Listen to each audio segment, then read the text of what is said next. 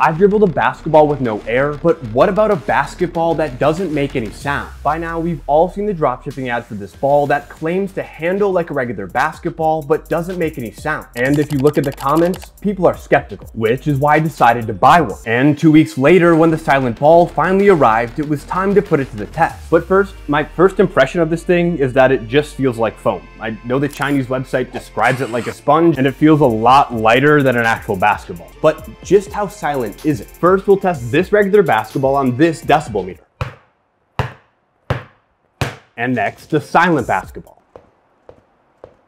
For reference, that's about as quiet if I were just to sit here and whisper. But how does the bounce of this thing compare to a regular basketball?